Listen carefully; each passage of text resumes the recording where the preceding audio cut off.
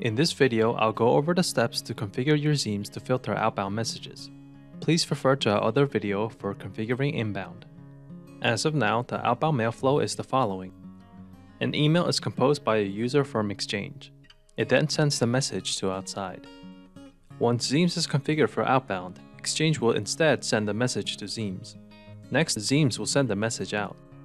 The first step you need to do is configure your downstream server so that outgoing emails will be sent to Xeams. In Exchange, there's an option to route all outbound messages to Xeams. This is called a smart host. In order to configure this, you will need to modify Exchange's send connector. First, I access the Exchange control panel. Next, I go to the Mailflow option and go to the send connector.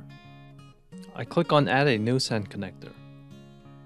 I put Xeams as the name and I leave the type to custom.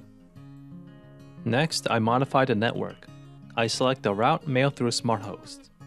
I specify the IP address where Xeams is running in this field. I don't need an authentication type here, so I skip this step. I'll need to create an address space. I click on plus to add one. I set the type as SMTP and put star in the FQDN field. I then click on save. The last step is to add my Exchange's server as the source server. I add the IP address of Exchange here and I click on save. Next, I'll need to configure Xeams. I have to add Exchange's IP address in the relay list. I go under server configuration and click on SMTP configuration. Next, I go to the relay tab. I add the IP address of my Exchange server.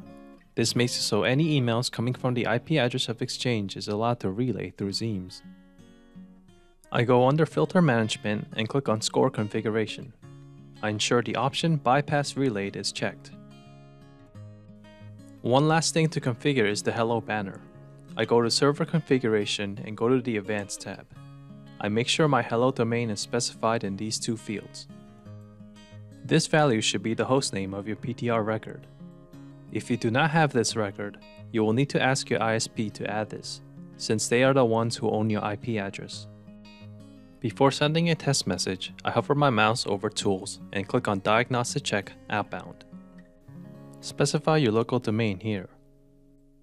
As an example, your results should look something like this. Make sure the first 3 checks pass, since you need them in order to properly send outbound messages. As for the rest of the other checks, please see our documentation for configuring SPF, DKIM, and DMARC. Now that configuration is done on both Exchange and Xeams, let's try to send a test message. I open up my email client that connects to Exchange and send a test message. I see the email here.